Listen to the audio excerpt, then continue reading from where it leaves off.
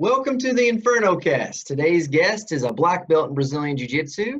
He has also fought in Pride, Shooto, and the UFC, and is known to be one of the pioneers of mixed martial arts, Mr. Enson Inoue. How you doing today, sir? Good, man, good. I really appreciate you taking time to talk to me. I hope you guys are doing okay, holding up over in Japan. I know you've been trying to stay busy, especially with the pups and the dogs entertaining us all over the world with the pictures. We've been loving them. Right on. So I wanted to start with kind of how you found martial arts. When you were a kid, was it movies, comic books, was it family? Like, what inspired you to get into martial arts? Um, Actually, I didn't really like martial arts when I first started. It was my first experience with martial arts was really bad. Yeah. I think I was about 5 or 6, I think, and I was doing karate. And I still remember the teacher's name. His name was Daryl Lee, and we were just. I think it was like the first or second class that I took, and we were in a little stance, and then he was just coming around, just checking everyone's legs, like a little sweep to see if we're standing good. And I guess for some reason my base wasn't good, and when he kicked me, I fell, and I don't know why, but I don't know if it was the insecurity of doing something new, but I just didn't like it, and got up, started crying, got up and ran out of the gym. And I went downstairs because the class was supposed to be for an hour, and because it was in like the first 5 minutes, I had to call my parents to come pick me up early. Yeah. And it was where I was so small. I remember that I couldn't reach the payphone. Oh wow! And couldn't reach the payphone, and I didn't have money because it was a sudden thing that I just wanted to go home. Yeah. So I went and went to a construction worker. I remember a construction worker was working on the street. I asked him for money. And then I asked him to dial my phone number for me and pass me the phone. Wow. Yeah, so I remember having my dad pick me up. And the ironic thing about that is, if you have a child and something like that happens, my best, what I think would be the best thing for the child is to make them go back, and not be a quitter, and especially not quit like that, cry and leave. But yeah. I remember my father. I don't remember my father saying anything like that. No pressure. I told him I don't ever want to go karate again. It was kind of like, okay, good, no more martial arts for you. And it was a real awkward thing because my whole family, my grandfather was a black belt in karate, my mother was a brown belt at the time, Egan was a brown belt at the time. Yeah. So everybody was into the martial arts, and I don't know, it was good because then after that, I didn't want to do any martial arts again. Martial arts wasn't even on my radar.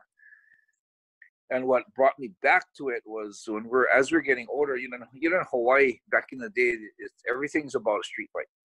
Right. So you get into I've heard that a lot from people from Hawaii. They're like, man, Hawaiians, like, they are fighters. Like, that's what it's about. Yeah, I mean, like everything, if you verbally couldn't sell it, giving mediocre effort, it was like, let's go outside. And it was pretty much settled there. There was no knife. There were knives, but there were no guns. There was no lawsuits or anything. So what happened was, it came to a point where I realized that I had to learn to fight to defend myself. I had to learn to fight to be able to defend myself, and if I was with a girlfriend, and defend her if something happened, altercation happened. So I started taking fighting, and that's actually what got me into the martial arts, not in the ring. So from there, I wanted to, of course, you want to find a legitimate martial art, one that actually is applicable on the streets. And I tried, karate. I did. I never did go back to karate. From there, I went to like taekwondo and hapkido, and I really like taekwondo, hapkido, but I wasn't flexible. So I wasn't like the best candidate to be a taekwondo fighter because I wasn't flexible at all. Working on my stretching every day, never could get it.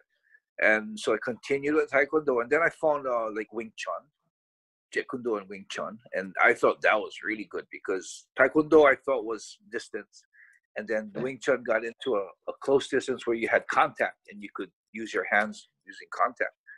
And I thought, okay, that's a good art too. And then I went to university and I got Aikido. And Aikido was really funny because when I started Aikido, of course, I'm looking for something that could be applicable tomorrow, you know. And of course, if not tomorrow, maybe at least in a month. And when I was doing Aikido, I noticed it was really difficult. My opponent pretty much had to flow with me.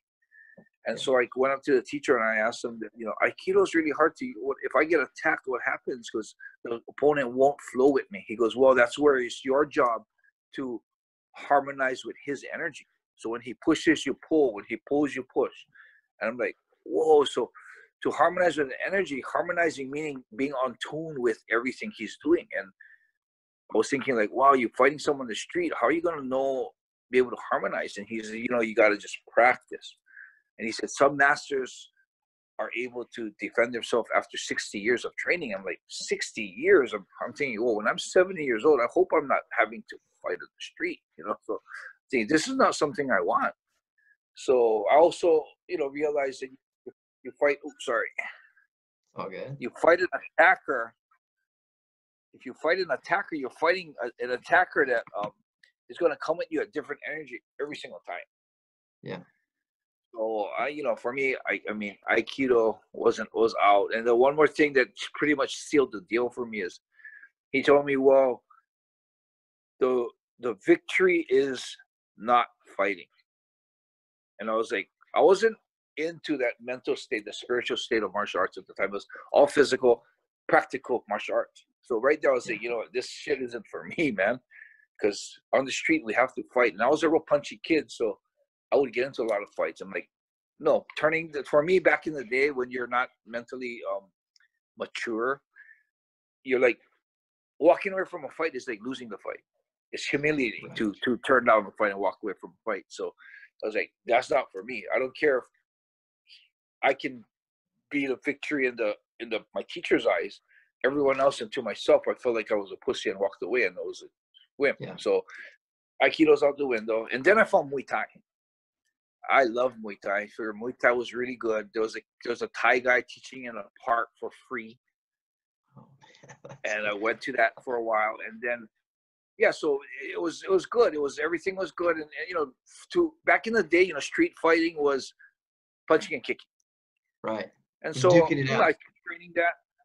Yeah. And then I kept training that, and I thought, okay, I'm ready for a street fight. And then I remember I went to college, and I was walking through the campus, and I remember seeing a guy playing a video. And I was like, whoa, what is that? Gracie Jiu Jitsu. And I'm like, what the hell is that? I watched it, and it was Gracie Jiu Jitsu in Action 1. And that's where they had all the Gracie fighters fight karate, fight taekwondo, fight all the different martial arts. I remember watching that and saying, wow, this is not the fighting that I thought of. I mean, they go into the ground and they mount punch the guy on the ground. They like choked him out. And I'm like, whoa, this is intriguing. And then I remember seeing the last fight, Hicks and Zulu, and thinking, wow, this Gracie family's there's no way this guy's gonna beat Zulu. Zulu was so much bigger, and he was a notorious street fighter. So when I was watching that, I was saying, there's no way. I was standing there. I was like, if this Gracie guy actually does beat Zulu, I was like, this is something to learn. And sure enough, Hickson got 2 Zulus back and choked them out. So right there, I was like, holy shit, this I got to do. Got fanatical. I mean, I got to a point where I'm going to go tomorrow. Went down to the class, signed up for it. It was a non-credit course in University of Hawaii, and signed up for it. And the first class I went to in the system in Gracie Jiu Jitsu, they teach you self-defense before actual grappling. So we were standing there. Okay, the guy holds you on the neck, you bend forward and do this. The guy holds you here, you swing your arm around and do that. And it was all this real unpractical stuff. Yeah, stuff that, the guy got to leave his arm there for you to wrap it around. Right. So I'm like, this is not what I saw in the video. So after class was done and everyone was leaving, I went up to the teacher, Helson, and I said, I want to experience stuff that I saw in the video. And of course, it's a university class. You can't pummel the student. So he said, okay, let's do it with nothing. Let's just wrestle and do what you want, gain positions. I'm like, okay, let's do that. I said, he called this Brazilian guy, Romero, out, and he was like 140. And I was like, I think I was like 180 maybe. I was like, shit, this tiny guy, Brazilian guy. I'm like, oh, shut up. Okay, cool. So we started grappling, and once he took me to the ground, I felt helpless. I felt I didn't know the dangerous position, so I didn't know whether I was turning into danger or not. And Right. I remember him getting to my back and choking me out. And the choke, you know, you don't need to understand the choke. When they put it on you, you can't scream your name, you can't say help, you can't say anything. And it's cinched in, it's tight. So I'm like, whoa, that was super uncomfortable. You know, but there's something must have went wrong. This guy is so small. There's no way he's going to beat me. So I said, okay, let's do it again. Three times, same thing. And I think because I didn't understand joint locks, they didn't put a joint lock on me. They just went and choked me every time. So Yeah. I realized he was actually choosing a way to finish me. That's how much control he had over me. And right there, I was sold. So going back to your question, that's the reason. That's what actually got me started in the martial arts, is learning to defend myself. And when I found Gracie Jiu Jitsu, that was, lo and behold, the best martial arts I've ever tried. And I actually went to a point where I was still doing, you know, Wing Chun, and you're doing both, Muay Thai, to a point where I got so fanatical in Jiu Jitsu that I just stopped everything and just did Jiu Jitsu. Really? So you just kind of dropped everything else, you know, the wayside as far as the striking and everything. Did you do it because you loved jiu-jitsu so much, or was it because jiu-jitsu was just so stimulating and complex? Well, I did it because Jiu Jitsu was so practical. Yeah. And then, as anybody that's been on the mats knows, you get the jiu-jitsu bug after a certain while. That all you want to do is jiu-jitsu. All you can think of is jiu-jitsu. And all you're trying to do is figure out how to get out of different positions. So, you know, after, you know, wanting to do it for practical reasons, it's hard to say I fell in love with jiu-jitsu, because it's almost to a point where it's not a choice or it's not a feeling. It's a bug that bites you, and that's all you want to do. Like something happens and God comes and rewires your head to want to just do jiu-jitsu. And that's where jiu-jitsu was my whole thing. So how long did you keep training with the Gracies in Hawaii? Like, I mean, did that continue? Were you doing extra classes? Were you putting in more time with them than just the regular college classes? What was your schedule? The college classes was Tuesday, Thursdays. And as the people were getting better, I heard that Helston was having, I was still a white belt, but he was having classes for the blue and purple belts Monday, Wednesday, Friday in his garage. So I asked him if I could come. He saw how he liked me a lot because I was advancing really fast, and he saw that, I guess, that hunger in me. So he said, yeah, come down. So I was doing the Tuesday, Thursday classes. I was doing Monday, Wednesday, Friday, Tuesday, Thursday. And I still couldn't get enough. So on the weekends when he had no classes, I talked to some of I remember Lawson, James Tanaka, my cousin Gary, I get all these guys that I called. Oh, this guy Coffee, they're all black belts now. But I called them together and said, hey, I'm going to rent out the studio because I'm a college student. I can rent out the studio. Let's get the studio for an hour and let's train. So we get together on Saturdays and train. So pretty much Sundays was the only day I couldn't, and I was watching videos. I would go to Helston's house. I was always at Helston's house because they had all these street fight videos that they wouldn't let people see. There was one with Hoyler fighting this Luta Lever guy, and they had the Hickson Beach fight with Hugo Duarte, and we get to see all those because we would go to Helston's and watch all these tapes. Man, it was like numerous amount of tapes of jiu-jitsu fighting other arts, and that's what I spent my Sundays on. So I was pretty much jiu-jitsu day in and day out. Yeah, so I trained that for.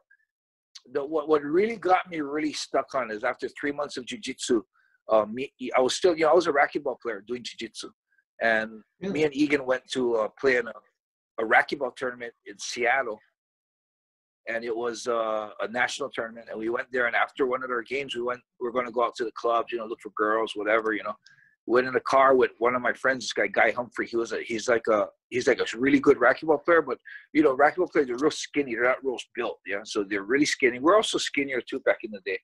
But he was real skinny. He's the one who got the car, so we're jumping in his car. He was driving, and we're driving downtown Seattle, and remember stopping at a traffic light. We're in the middle lane, and there was girls in the left lane. So we kind of screamed out to them, "Where are you guys going?"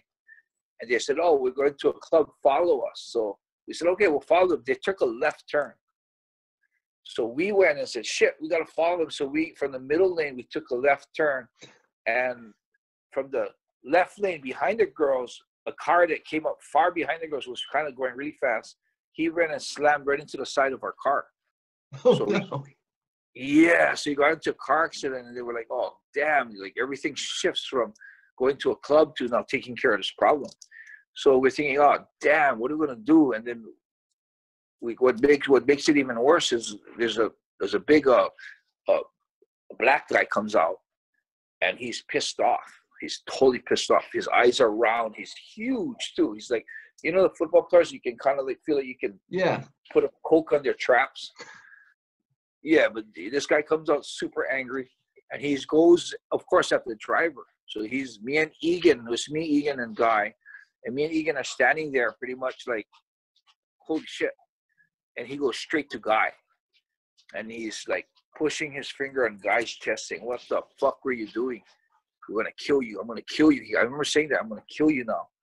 And right there, we're like, okay, wait, let's go check who was wrong on this whole thing. So we're all walking up the street. This guy's aggressing Guy. So Egan and I walk ahead and look up the street. And I remember seeing like, okay, so his left lane, you could go straight and turn. And our lane is supposed to only go straight. So we're totally wrong. So I'm like, oh shit. So we're like, and this guy's aggressing Guy. And I was in this really awkward position because like an hour before that in the hotel room, I was the only one doing jiu-jitsu. Egan wasn't doing it yet. And Guy had no idea what it was. And I was like telling them, you know, putting them in like tail, okay, get out of the mount. And I hold him in mount. They grabbed it. I said, you take the mount. And you know, the basic, you grab the arm, you turn them over. Like, I get out of the mount, you know. I'm telling him, explaining to him that, you know, Gracie Jiu Jitsu is this art that, you know, how Gracie sold it. Yeah, you don't need to be strong. It's leverage. It doesn't matter how strong the guy is. It doesn't matter how big the guy is, you know. You're selling them on how awesome it is and you can beat anybody. Yeah, you're pretty much telling them that if you know jiu-jitsu, you can beat no matter what the size is. And I got this big, huge guy pissed off in front of me, attacking one of my good friends. And I'm thinking to myself, okay, it's going to be shitty to have that guy on me, but it's going to be even shittier to look like a total bullshitter. So I'm okay. I'm going to take the medium road, and I'm going to go and say something, but be nice about it. And hopefully that guy isn't turned to me. So I go up and I say, hey, you know what? Egan went to run and call the police at the payphone, the nearest payphone. He saw a payphone across. He went running to the street to call a payphone. And I went up to confront that guy, and I kind of stepped between him and the guy, and I said, hey, you know, cool down, man. The cops are coming. Let's wait for the cops to come. And I said it as nice as I could without sounding like a fag, because I had my face to keep with my friend. Yeah. So I was like, cool down, man. The cops are coming. Let's wait for them. And he looked at me, and his eyes and his energy just transferred straight to me. Like, who the fuck are you? And started pushing my chest. I'm like, oh, fuck. And right there, I'm thinking, holy shit. What am I going to do? I mean, I'm thinking, what am I going to do? This guy's on me now. So I'm like, okay, step back. I stepped out of his reach. I said, hey, we don't want any problems. Wait for the police to come. And he stepped up again and started pushing my chest. And I was like, damn, if we get into a fight, I cannot let this guy get the first hit. Yeah. He's so big, and I can't have him initiate it. So I'm thinking, okay, jiu-jitsu, I got to take him to the ground. So I thought to myself, if he touches me again, I'm going to take the initiative. I stepped back again, and he came up to touch me again. As soon as he was about to touch me, I grabbed him in like a head and arm and just kind of spun and flipped him to the ground. We got to the ground. It was happening so fast that I got onto the mount. I don't know how. And I remember looking down at him, and he was like really pissed yet. So I hit him like 3 times, which didn't do anything to him. He just got more mad, reached up for my shirt, and started to throw me off his mount with my shirt. And I remember my shirt ripping. My shirt actually ripped. Yeah. And then he turned his back, put my hooks in. I put the choke in. When I put the choke in, he jumped up, and I was on his back, and he started kicking with his legs like that, to a point where I went all the way into the halfway quarter of the street. But I Ooh. sunk in the choke, and I remember, man, I remember holding the choke thinking, I've never choked anyone. It was only 3 months in class, jiu-jitsu class. Yeah. And I never choked anyone out. So I'm thinking, shit, they said that 3 seconds, this guy should pass out. I'm like, it feels like it's been a minute I've been choking him. And I hold the choke, and I remember thinking, right when I was thinking, shit, I wonder if this choke actually works.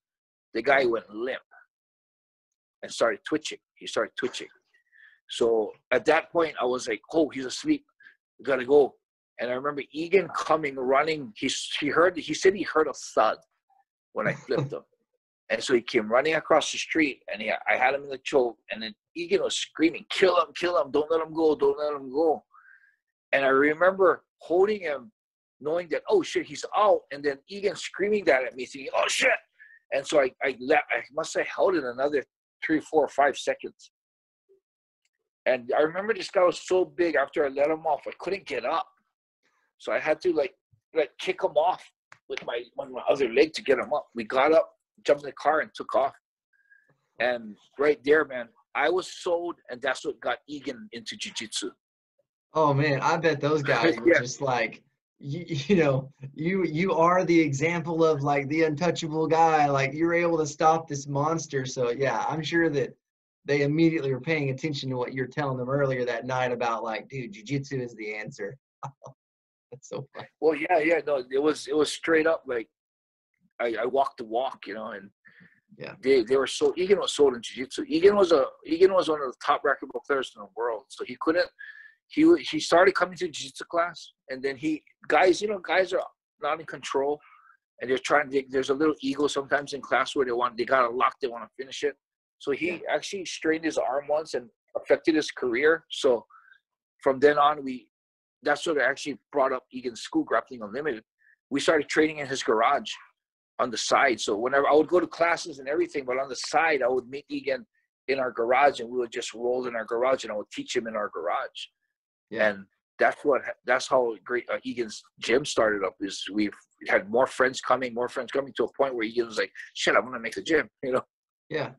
So do you feel like you guys coming up as athletes, with racquetball? I mean, because you guys are serious contenders playing at a high level. Do you feel like that translated into the martial arts training as far as how you approach the training? Well, for me, I don't think so, because I wasn't very disciplined in my training in racquetball. Egan was super disciplined, like early in the morning. Egan's the reason why I never drank or smoked alcohol. Never smoked marijuana or cigarettes or drank alcohol, because he never did. So I kind of looked up to him, so I followed him. But Egan was really on it. Jiu-jitsu, if anything, all the sports I played helped me with the fact that I was more agile, and I understood my body movements a little more than someone that never did any sports. But as far as discipline-wise, I never really had discipline. And the reason why I had so good discipline in jiu-jitsu is because I loved it. I love racquetball, but I don't know, for something about, as a male, as a man, something about, beating someone in a racquetball game and subduing someone physically, there's something way more attractive about, that combat, hand-to-hand, subduing another man. Yeah.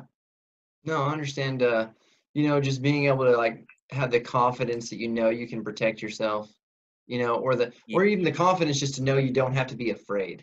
Like you don't have to be afraid of altercation. Well, even today, man, when I walk around and there's like, say, me and my girl walking down the street and there's a guy coming up the street in a dark alley, and you're thinking like, oh shit, I don't know who this guy is. Aside from having a knife or a gun, I'm not that worried about it. I can walk down the street and not be too scared. But of course, there's that fear of a weapon, and of course, there's a little insecurity there. And I always think, even today, I think, oh, I'm so happy that I'm in this position where I feel confident of defending myself, hand-to-hand combat, almost with anyone in the world. I can hold my own, at least enough to let my girl get away, or Yeah. And I always thought to myself, man, can you imagine how girls feel, or how guys that's never trained martial arts feel? That the level of insecurity walking down the street, going off across the sky, the level of different situations that'll create anxiety and fear in you. Yeah. It must be like really uncomfortable. So, being able to defend yourself and being in the position I am, I mean, it's overall well-being for myself, spiritually and mentally. So you're in Hawaii, you're training, you're obsessed with jiu-jitsu. How did you end up in Japan and your career get started? I mean, that seems like a pretty big jump. How did that happen? Well, I used to watch a lot of fighting. I used to love boxing. And for me, at that moment, being in the ring was a whole different life. It wasn't something that was in my lifeline. I trained martial arts, I fought martial arts, but in no way did I consider myself a professional to be able to fight other professionals in the ring. Street fights are easy. Every time you get into a street fight, you're angry. You're angry because you get into a street fight. And Right. anger will get you, there's no nerves, you don't have any anxiety, you're not afraid at the moment, because when it happens like that. So there's no preparation. This guy doesn't know who you are. Most of the time, because I never drank, the guy was drunk. So for me, it was a whole different level. If you're going to go into a ring with someone who's been training like his job 8 hours a day to fight, learn the techniques of hurting someone and not being hurt by someone. Right. And then on top of that, the guy knows who he's fighting, and he's training specifically to hurt you. Mm-hmm. On top of that, there's going to be thousands of people watching, possibly a VHS tape that'll last almost forever, that if Right. you really get your ass kicked, it's going to be on forever. Yeah. And for me, that was just a whole different level of fighting. So I was just training for the streets. Mm-hmm. And what happened with me, the interesting thing is, a lot of the fighters today, they're fight fans. They start training because they want to learn to fight, and then they feel like they can be good. And in this day and age, the money's getting better in the sport, so you can get rich, you can get famous, you can make a living, you get sponsors, you can eventually open up your own gym that could make money, so there's a future in the sport. Yeah. Back in my day, there was no future. So for us, there was no intrigue on getting to the ring to make money. So for me, especially, it was, I didn't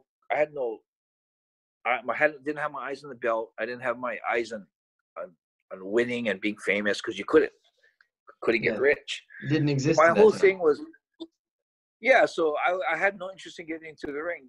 The only thing that got me into the ring was, I remember when I was little, I saw a movie of a family driving down the street, and a car kind of rolling over, and the car caught on fire. And then when the car caught on fire, I remember the guy got out, and he couldn't open the car door because he was in panic. And he was so his anxiety and fear and everything, the emotions took control of him, where something that he can do with his eyes closed, he couldn't even open it. His family actually burned and died.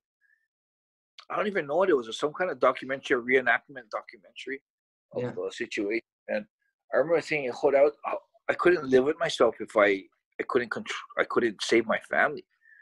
So I remember thinking, like, I always related it to my racquetball games. When I played racquetball, I remember going to the court for practice, getting good, working on a new serve and getting the serve in really good. And then when it's time for the tournament, when there's pressure on and the crowd's watching, you're playing against an opponent that's trying to beat you.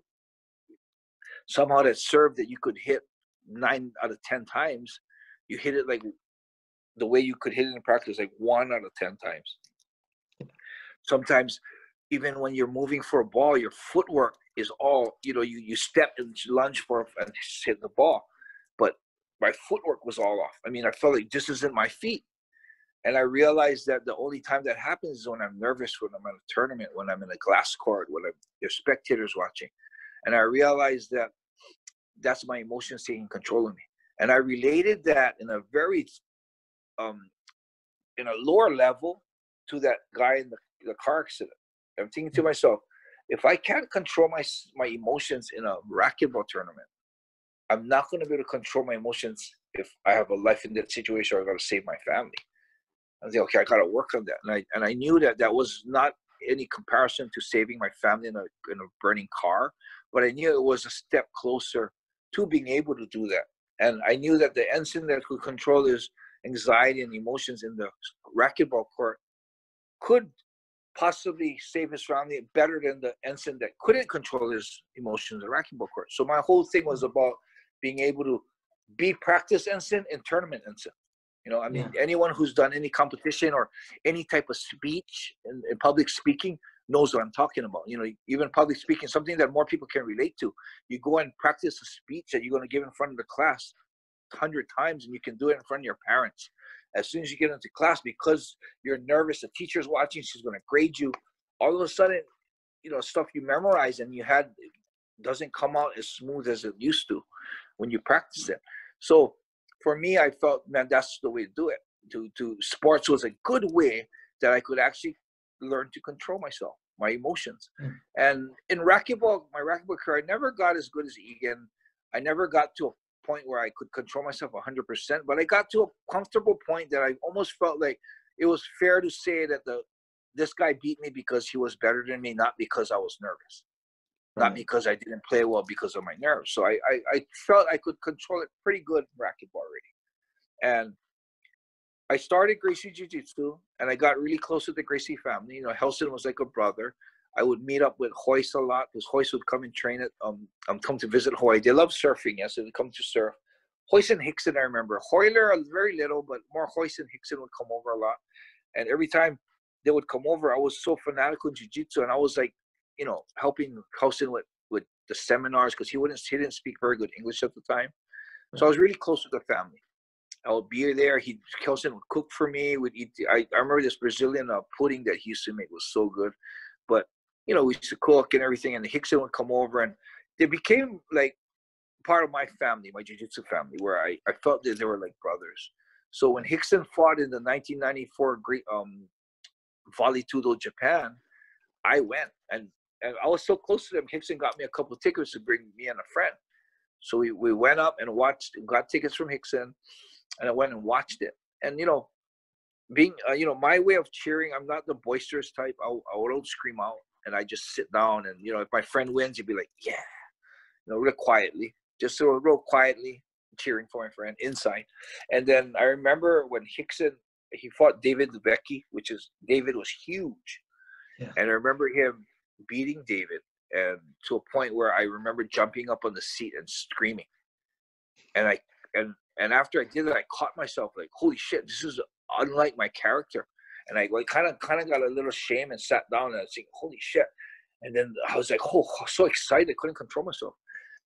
And that just took my mind to think that, holy crap, if I can't control myself watching a friend fight in the ring, what if it was me? And I was saying, okay, I got to experience that once. Whether I could control it in one fight or not, just to experience it would better me for the real situation, I thought. So I thought, I'm not a fighter. The ring isn't something for me. So I'm going to try and just get in there once just to see what it's like. I mean, I'm not even thinking pros. I'm thinking amateurs. Yeah. So I'm thinking, okay, Japan's had a lot of fighting. You know, in Hawaii, you know, they'd have this guy, Dennis Alexio, fight a lot. But even when he fought was once every year or twice every year if we're lucky. So there's hardly any fights in Hawaii. So getting into the ring isn't even a fantasy. But in Japan, every weekend they had fights all over the place. So I figured my thing is I'm going to call these associations, see if I can get in. I believe my Gracie Jiu Jitsu is good enough that I can get by. My striking was horrible, but I figured my Gracie Jiu Jitsu is good enough. So I called associations. I called UWF. I called Rings. I called Pancras. I called as much as I mean, I looked at videos and I said, okay, New Japan. Oh, that's totally pro wrestling. Screw that. UWF, I was like, damn, they do arm bars, they do chokes. I'm like, shit, that looks real. So I called UWF, and then the lady answered, and she said, oh, how old are you? How tall are you? And I'm like, why is she asking me my weight and height and age? And she said, oh, well, if you're this age and that, and you can't come. And I'm like, I think I was under the, I think the age, I was over the age. They wanted younger guys. So I'm like, oh, this is weird. So I'm like, screw that, please.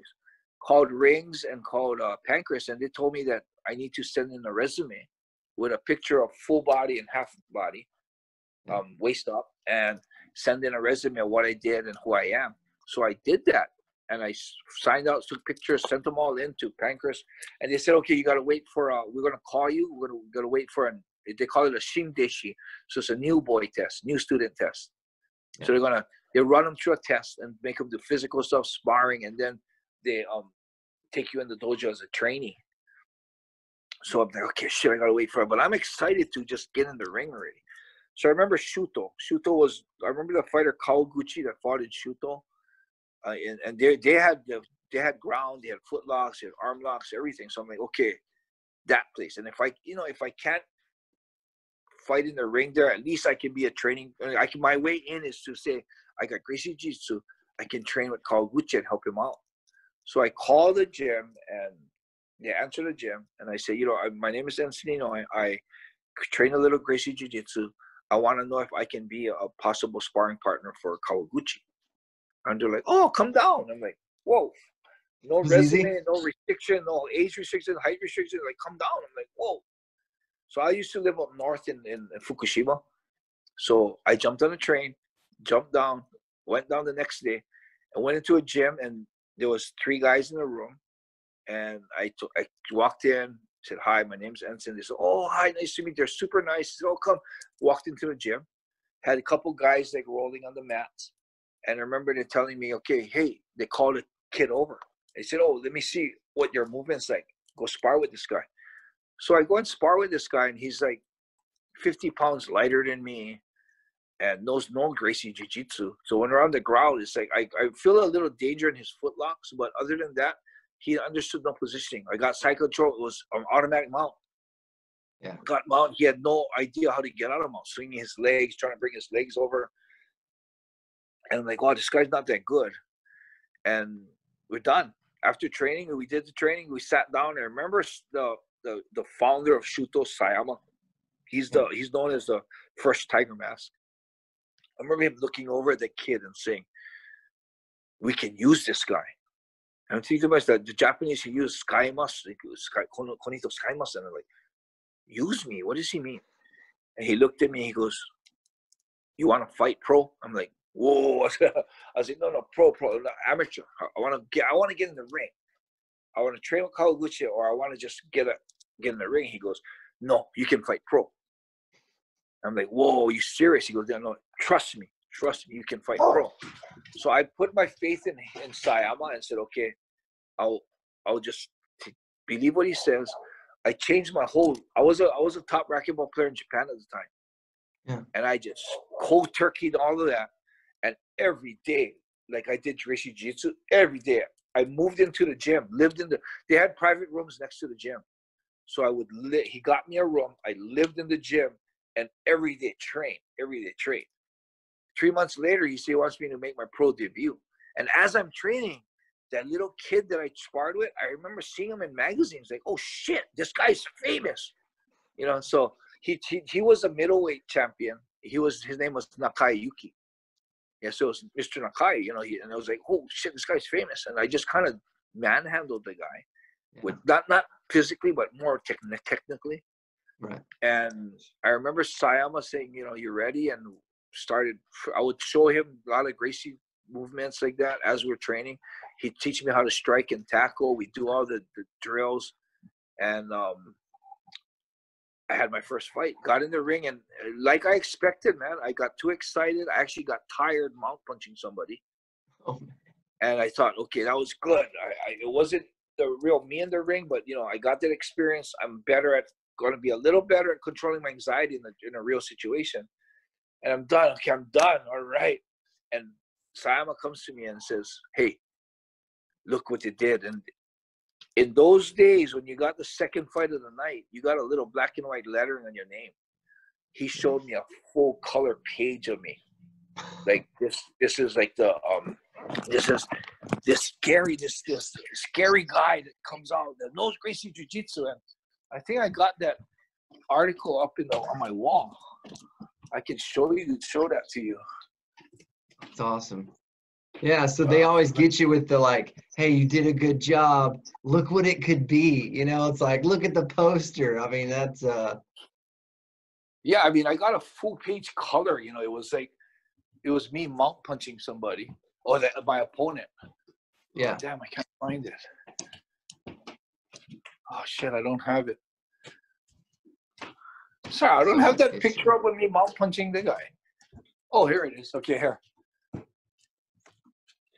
Can you see that? Oh yeah. So that's that's a color picture of me, and it says shooting. They called me like a monster, a Japanese monster that knows the Gracie Jiu Jitsu movements. And when I got that full color page, Sayama was excited, saying, "Okay, next we want you to fight this and that." I'm like, "Oh, wait, no more fighting for me." It was only one fight, and as I said that, I felt like a little obligation after him working with me and giving me that chance, to get in the ring. So I felt a little obligation to do another fight. Right. And when I wanted to do another fight, and when I wanted to do another fight, to a point where the fourth fight, I beat a K1 fighter, Andre Menard. And it was, of course, he's a stand fighter, but I was I took him to the ground, mount punched him. And something clicked in my head, like, oh shit. As I'm getting more experience in controlling my emotions, shit, this is something that I'm pretty good in. And maybe I can challenge myself into higher levels and see how good I can get. And through my whole career, my focus never swavered to money or a belt. My focus was always on putting myself in adverse situations, putting myself against someone that I think could break me, and see how I can react to the situation. Stay in control of my emotions and keep my heart strong when it never gets broken. So if you notice, the fights that I chose was all fights like that, yeah. And that's what I look at is like, so when you look at your career trajectory, you ended up in Japan because you're playing racquetball. You ended up staying because, you love martial arts. You get this opportunity to fight. The momentum continues. You're learning about Japanese culture. Before you know it, you're there for a few years. You take a fight to test yourself, which that's the part that's really intriguing, because your martial arts interest started because you wanted to prepare yourself for a self-defense. It wasn't for the grandeur of, I want to be tougher than everybody and I want recognition. And then your first fight is about you wanting to test yourself and your emotions, because you knew in that circumstance would be very difficult to keep your composure. And then you're 4 or 5 fights later, and then you start seeing that this could be an opportunity to test yourself even more. You never looked at it as like, oh, I can be the guy, I can win the belt or the champion. You were looking at it as, this is another way for me to test myself, physically, mentally, spiritually. And so that type of perspective on your career, do you feel like that made you grow as a martial artist to put yourself in that position? Most definitely, because as a martial artist, that's the objective of a martial artist, to better themselves, to become a better person, not be a rich person, not be a famous person. So, it's ironic because I see fighters, picking fights because they can beat the fighter. Yeah. I don't know if there's a fighter, very rarely will you see a fighter say, I want to fight that guy because I think he can kick my ass. And he can put me in a position of fear and anxiety and uncomfortableness that I might want to quit. So it's a whole different, I heard someone say it, I forget who said it, but they said the sport has gone from martial art to sport to entertainment. Yes. And those are the transitions, like, even your own career, because there was the guys that laid the groundwork, with the Gracies and, the old, Ken Shamrock and Eric Paulson. Like, there's guys back then that was like the battle of martial artists. Then there was that next generation where you guys took the mixed martial arts and you transitioned it into sport fighting, because you guys were getting better at all things. Like that was a big thing that I remember was, watching Shooto and Pride and just seeing it wasn't so much stylistic anymore. Like, you guys were evolving. And then now, like, it's really turned into the entertainment business, to each their own. But I feel like that stage that you were in was one of the most important, because it embodied the forever student. The first MMA fights, cage fights back in the day, was to prove which style was better. It was almost like impose your will. And then it evolved into where you were at, where it was, I'm going to learn everything I can about all of this stuff, to be a better martial artist. And like you said, there was no upside. There was no huge check, win the title, become world famous. So it had to have been a path of passion. So how did all of those lessons of you going in that direction transfer into the rest of your life? Well, to go back on what you just said was really important. I wanted to mention was the fighters of my age were not only important for martial arts, but it was important for the sport itself. The sport would not be around if it wasn't for the pioneers. Absolutely. I mean, I'm a level of a pioneer, but I believe there's other people that are more pioneers of me. So pioneers of the pioneers, Yes. Mark Coleman, Royce Gracie, Ken Shamrock, those guys are pioneers. Yeah. So if it wasn't for them, I can honestly say 90% of the fighters that fight today would not fight back in that day. Right. Not only because there was no fame and money, because it was not understood yet. And it was very unregulated. It was barbaric. It was human cockfighting. And most of the people a lot of the fighters that fight today would be like, fuck that. That's crazy. But now it's got rules, it got weight classes, it got time limits, and it's more understood now. Back in the day, it was punching, just knocking this other guy out. And it was just pretty much going up and just going crazy, but now it's like there's a technique to it, there's a sport to it, there's a regulation, there's you can't take steroids. Back our day, no rounds, no weight classes, no steroid. You can take steroids, you can take whatever you want, whatever you want to do, and the rules are really different.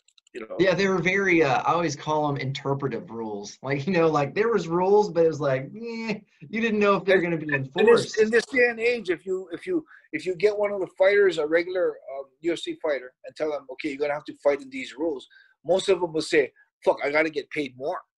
Yeah. I need more money if I'm going to have to fight this guy that's way bigger than me. If you miss a weight, you get 20% of your fighter's purse because you're fighting someone bigger. Yep. That was our thing. We had to fight people bigger. We had to fight in these crazy rules with way less pay than what they're getting paid now. So it's a whole reversal. Yeah. So, well, I mean, you guys were like the first step in like legitimizing as a sport, because like when the UFC kicked off, that was kind of like everybody started asking questions of like who can beat who within styles. Then that next generation, which was you guys, it started becoming the question, who can grow the most as like a mixed martial arts athlete? Like who can learn more wrestling, learn more submissions, fight consistently within rules. Like it started getting reformed, but it was still really loose. It really set the framework for the entertainment part of mixed martial arts, where people could follow fighters, and they knew they were going to fight soon. And it wasn't this underground, nobody knows about it. There's a VHS tape you got to go buy from a friend. Like it became mainstream because you guys were pushing your own limits to where, it was a test for yourself and others to observe. But I do feel that you guys were walking into a lot more unknown in those days than what fighters walk into now. I mean, fighters now, like they're full time, like they get to train all day. They have the best coaches physically, the jiu-jitsu, like their technical performance levels, athletes is so much higher now. But like you said, they're walking into a situation in which there's more known factors. Even though like that guy might hit harder nowadays, he's in my weight class.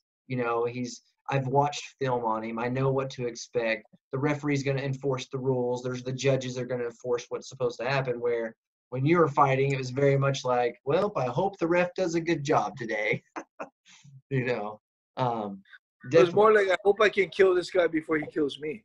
Absolutely. I mean, and like the fights would go so much further then as well. Like, I mean, stoppages in the old days, man, they went on and on. Like, how did you cope with that? Well, I that's the only way I saw it. There was no early stoppages weren't a realistic fight. For us, if we nowadays you can compare it and say, oh look, whoa, they didn't stop it back then. But back in the day, that was okay. That was the norm. It was like the opposite. If they stopped the fight to the way they stop it today, back then, they'd be like, what the hell are you doing? The fight just started. So like I always say, where the fight is stopped today is where the heart of the where the heart of a fighter is beginning to be shown is where the fights are stopped today. Yeah. And well, I definitely, yeah, and you it's like definitely had some wars back then. it's kind of win-lose situation, because I think I would have got a lot of fight bonuses. I would have got more money. I would have been a real popular fighter and probably got good pay for my fights and been richer and a lot of sponsors. But on the other hand, I wouldn't be known as I am. The Japanese press gave me the nickname Yamato Damashi, which is the samurai spirit, the never dying spirit. And the only reason why they could see that spirit in me is because they let fights continue back in the day.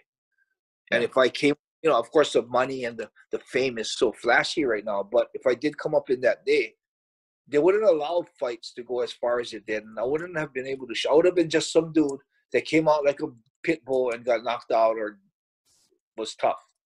Yeah. I wouldn't be able to show that brawn. So, so good and bad, yeah. With you having the opportunity to have that part of you come out from those circumstances, how has that influenced the rest of your life? For me, one, I've give everything I got. Whenever you do anything in life, there's always that regret if you didn't try everything, you didn't give everything you got. I feel like I've trained as hard as I could ever train. I've experienced as much as I could in the ring. I've went with the Igor fight. I almost died, so I almost fought. I was almost able to fight to the death.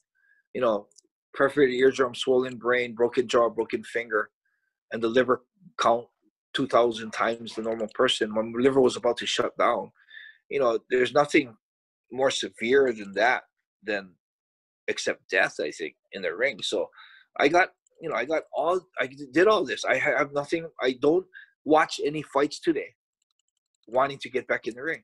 I'm done. I got it done. I feel like that gave me the feeling of I'm serene. I'm complete. I'm happy with what I did in the ring. I got nothing else to do, nothing else to prove. I see the bare knuckles, a lot of guys coming out. I have no desire to do that. Yeah. I've trained as hard as I could. I've gave everything I got in the sport, and I know, physical limitations and the aspect that I was trying to learn about myself in the ring is over. Yeah, you took it to the limit. Yeah, I took it to the limit. I don't think I have anything else to learn in the ring. And like a lot of these fighters, like you see BJ Penn and a lot of these fighters still want to fight. Yeah, it's because they're combat warriors. They're sportsmen. They didn't start with the reason why I started. I started to test myself. Once that test is over and I feel like I can't learn anymore, I have no desire. They have the desire to scrap. BJ wants to scrap. He's good. He wants to show that he still got it. I think BJ still does have it, But if I started with the desire, I think seeing fighting, I would even want to get back in the ring probably. But my whole desire to fight was totally different. It was about learning about myself as a man, getting my self-esteem, believing in myself, and knowing that I can take extreme punishment and still be focused and not give up and not keep that mindset. So I think what that martial arts has done for me is it's given me a real serene place to be in my life right now. And I can pursue hobbies now, like my bracelets that I make. Yeah. It's my hobby. It's become a business because people wanted to buy it. And I'm pursuing that with a passion. It's not about making money. I mean, if I have a person that comes in and I'm lining up a bracelet for them, this has happened many times. And they come in and, they're like, okay, we want this bracelet. Okay, line up a bracelet. And, of course, that these stones are precious stones. Some of them are very hard to find. And the rare stones are a little more expensive. So if they line up a stone and say, I line up a bracelet and say, okay, what's the retail? And they say, oh, it's $750.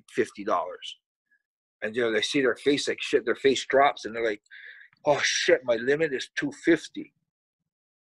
And I'm like, you know what? Fuck. I'm looking at that and thinking, okay, damn, $750, $250. I might be losing money on this. And I'm looking at that, and it's a vibe. Of course, you got people that's going to pull that bullshit to get a cheaper bracelet. Yeah. and I trust myself. I can see that in 5, but there's a couple instances, numerous instances that happen where they line it up and they're like, shit, they can't afford it, so they start taking out the expensive stones and putting in cheaper ones just because the price. And I'm looking at saying that, you know, my reason for doing this is because I enjoy doing this, and a big reason why I enjoy is because these stones have properties that we have a lot of testimonials that's been helping people with their anxiety, helping people with their diabetes. And I'm putting in these certain bracelets, these certain stones, not because they're expensive stones, but because they are stones that would be ideal in my idea to help them with their ailments or their theme of the bracelet. Yeah. And I see them taking out some of them because of the price. And I'm looking at, man, my objective is to help these people and to make something that makes someone happy. I'm sitting there looking at that thinking, man, what's more important to me right now? Is it more important to make a big profit, or is it more important to help this person? And of course, helping a person is much more important. And there's numerous times when they're like, I told them, you know what, put the stones back in. And I grabbed the stones they pulled out, I put them back in. They look at me and said, no. I said, this is good. I said, you like this? I said, yeah. I said, you know what? Whatever your budget was, that's fine. And they're like, whoa.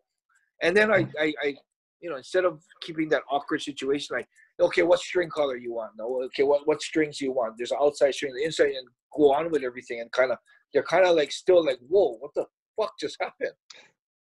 And you know, that's happened before. There was another time where a young kid, like a 12-year-old kid, his parents had bracelets, and they wouldn't buy him a bracelet because my bracelets aren't cheap. You go online, it's like it starts at $150. Yeah. And he saved up his money to make a bracelet. Lined one up, and it was over his budget. I knew his budget from the beginning, but the kids, I liked him. Okay, what stones do you like? And just let them pick their stones. He lined up like a $400 bracelet. And then he started, you know, his budget. I think he saved up $180. And I didn't even tell him what the retail was. I just took the $180 and he got the bracelet he wanted, you know. So, you know, for me, I think martial arts in a way has allowed me to be that person now. You know, I'm not about trying to make money. I'm about trying to help people. And I think that, you know, that I guess that serene, or that state of enlightenment, or that I feel, I think I feel that way now. It's almost like you found fulfillment because you've tested yourself, you pushed your personal limits, you know, you improved yourself as far as what you were able to accomplish, you know, in the ring, and just testing yourself in that circumstance. And the residual effects are, you know, you're seeing what really is valuable to you in life, you know, which is helping people and connecting with people, and, you know, these relationships you formed, and just kind of being an energy for good, you know. It's so if you were gonna kind of talk to somebody that was maybe a younger fighter, they kind of want the career, but they are a martial artist, what advice would you give somebody in the modern day and age to help keep them grounded? To keep them grounded, well, the one thing I always tell fighters of nowadays is, if you get injured, heal your injuries. The doctor tells you to stay out of training for 2 weeks, stay out of training for 2 weeks. Don't push it. I mean, you look, my fingers don't straighten, my fingers are crooked, I can't even put the praying sign unless I push my hands together. My hands are all crooked, my fingers are crooked, you know, my shoulder doesn't lift past this. Yeah, so even forward, you know, I can't lift my shoulders, my knee is bad. Heal your injuries. Don't rush into getting back into the ring. That's one of my big advice for fighters. Yeah. The second thing that I'd like to tell fighters that's really important is, as you're going through all the experiences and training and learning discipline and you know, overcoming pain and fatigue in the ring, make sure that you transfer that into everyday life. I see a lot of fighters that, you know, have this great career, and then they go out in the open world and they just total fuck ups, you know. Yeah. It's like, you got more discipline to that. You got a better head on your shoulders. Because it was a good example is John Jones. He's like the best fighter in the world, and you don't just get that on talent. There's a lot of discipline. There's a lot of motivation. There's a lot of you got to do shit right. Yeah. And it's not an easy road to become that good of a fighter. And he can do that, but he can't stop himself from drinking alcohol and getting in his car. I mean, it's something that you think that is almost like an elementary thing that before you get on the mat, you bow. It's like something so. Don't drink and drive. That's like saying don't. You got someone in the armbar. Don't go hard. Let them give them time to tap. Something simple as that. And he's in the elite level of martial arts, but he's still in life. He's still learning the beginning stuff of life. Yeah. And well, I mean, I think there's a lot of fighters that end up in this industry because they struggle with everything else. Like nothing else in life seems to work. And that's where your path is so unique, because you came at it from such a different approach. But there's a lot of fighters that just end up being good at fighting, but they struggle with the other stuff, Well, that's true. But what I feel is that the crazy extreme stuff you go in training, if you had that person on the side being able to relate that with everyday life, as you're growing in the ring, you're growing as a person. So my advice to fighters is to make sure the ring isn't just a ring. The ring is like your life. So what you learn in the ring, you apply to your life. You're sore from yesterday's training. You don't want to get up and train, but you get yourself to get up and train. It's the same thing if your boss just chewed you out and the next day you got a shitload of work and you just want to call in sick and you don't. It's the same thing, man. Yeah. You can push through adverse situations in training. You can push through adversity. You apply that same discipline, that same motivation to overcome adverse situations in life. If you can apply what you've learned and the stuff you've encountered and experienced in the ring, in training, in the gym, in life, when you finish your life in the ring, you walk out way ahead, man. And that's one thing I like to push with my students is that when they're going through adverse situations in training, I always relate that to life so that they can see the relations. Instead of just saying gym is a gym, life is life. So you're number one A-list in the gym, but you're failing in life. You got it. If you can somehow connect it with your fighters, you're improving them as people. And I understand fighters now. Everything is the ring. I was willing to die in the ring, thinking that that's all there was, the ring. But I realized that with the age that there's life after the ring, and you need to prepare for that. Absolutely. If you were going to give somebody advice on finding fulfillment, since we're talking outside of the ring, where do you feel like the secret to fulfillment lies? You want to do something, give it a shot.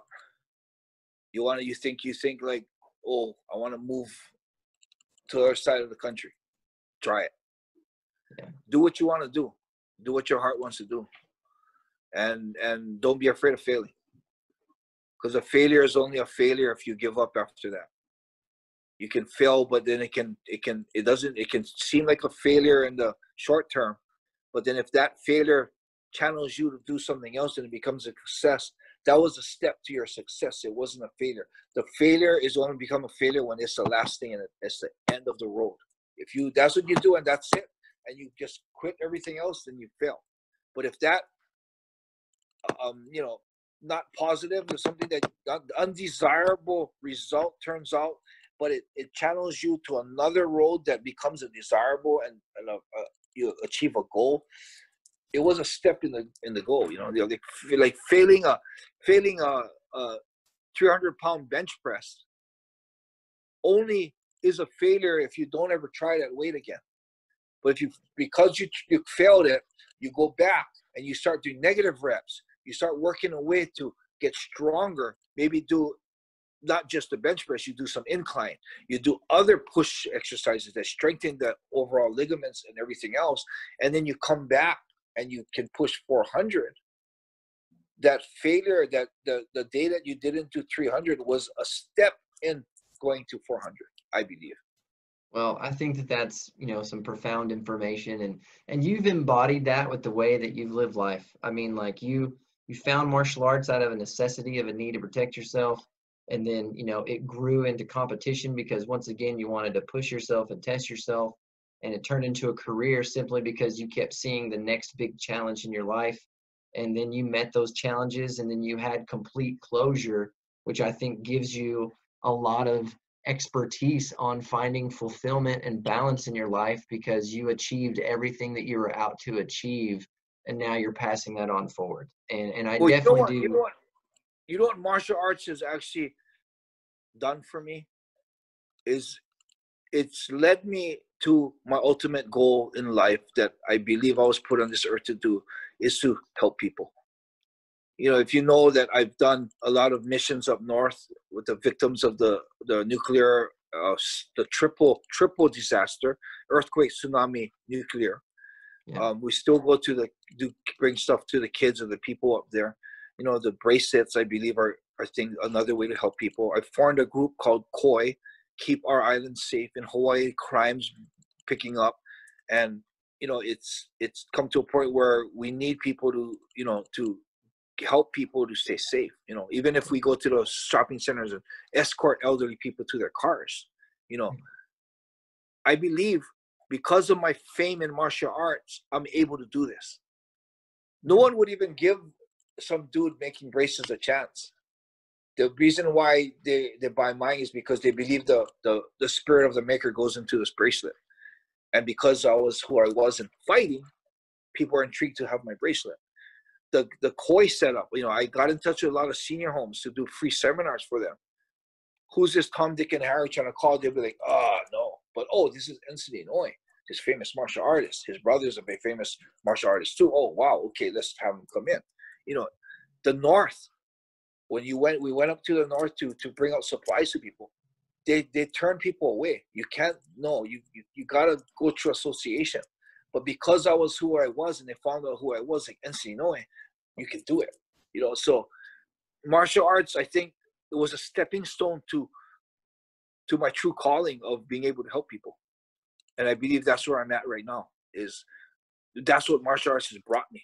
Not just the stability and the security of being comfortable with who I am and what I've done, but it's also brought me to what I believe right now is my real calling, is to help people.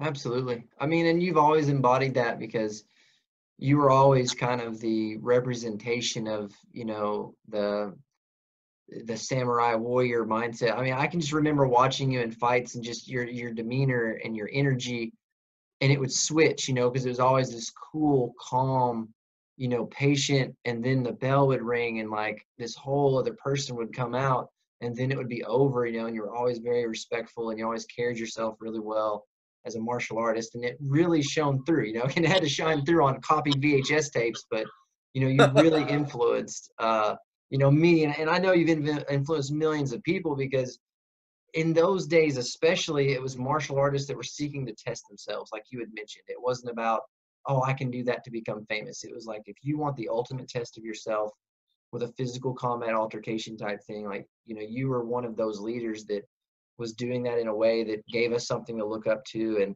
it's definitely been a shining light that I feel that a lot of people respect and appreciate. You know, George Soteropoulos is a friend, and all he talks about is, you know, when he ran into you and you know, you moved him to Japan with you for like a year to train, and but he always talked about how big your heart was and how hard you had hit him. But he really spoke to, you know, your heart and who you were as a person, and he really admires you, and being close with George, like, I know what that means coming from him, and you definitely have had that influence on me and other people in the world. And we're definitely glad you chose to stay in Japan and go fight for this guy to test yourself. Yeah. You know, one more thing too that's real interesting about my life in Japan. Because I stayed in Japan, I am who I am and I have what I have. And I still remember back in the day, you know, I moved to Japan by myself. A kid that would jump in the water every day, surf or dive or swim in the ocean every day. I couldn't get away from the ocean. I love Gracie Jiu Jitsu. I couldn't get away from Gracie Jiu Jitsu. And I made this move up here to stay up here by myself. And I still remember, and it gives me a little bit of a real wheezy feeling in my chest, remembering those 3 times or 4 times that I literally was homesick, had no money, everything wasn't going well, you know, especially, you know, when something goes bad where I get scoldings from the president of the English school saying that I got complaints about my teaching and, you know, things go bad. That's when the homesick and the sadness hit you even harder. There were 3 or 4 times in my life here in Japan that I really thought of going home, throwing in the towel and just going home. I mean, this close. I mean, as close as picking up a phone and saying, "Mom, I'm coming home." And it scares me to think that I almost threw all of this away. And you know, I mean, it's a good thing for people to know that, you know, you never know. You never know what's going to happen. Yeah. Don't give up, man.